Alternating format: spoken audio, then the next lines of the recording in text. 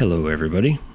A little while back I was contacted by the folks over at theleatherguy.org to see if I might be interested in trying out some of their leather for free on upcoming projects. They sent the leather shown here free of charge to check out and talk about with you guys. I had never heard of the Leather Guy before, so I spent some time perusing their website before responding.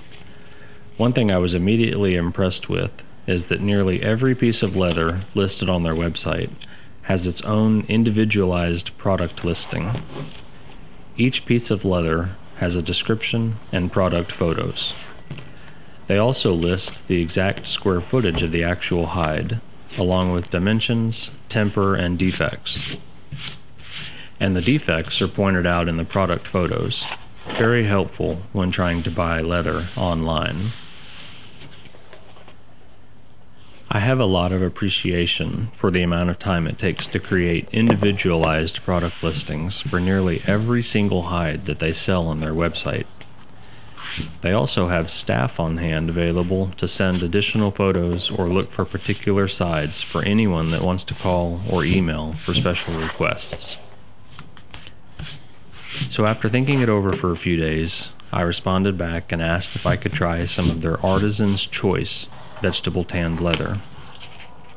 These are European hides, but are similar in color to natural vegetable tan leather from Wickett Craig, which is what I typically use for most of my projects. About a week later, I received a box of pre-cut pieces, ranging in thickness from 2 to 10 ounce, along with a few other marketing items. The grain surface of the leather was clean and free of imperfections, and the flesh side was also very nice looking and almost suede-like. The leather samples I received were really great, but I was still super impressed with the individual product listings for nearly every piece of leather they sell. So I decided to order a full side of 7 to 8 ounce Artisan's Choice vegetable tan cowhide for my next batch of holster orders.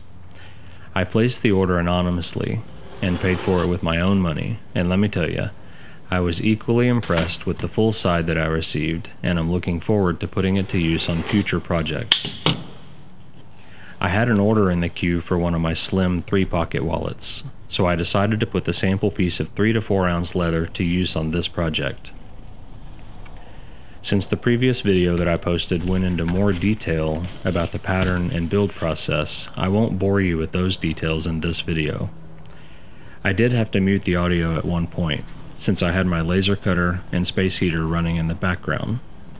But otherwise, I hope you enjoy watching the rest of the build process.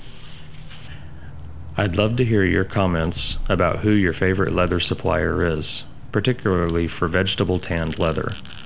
And thanks to the Leather Guy for reaching out to me and for sending this sample pack to me free of charge to talk about with you guys. I'm really looking forward to using more of their leather on future projects. Take care, and thanks for watching.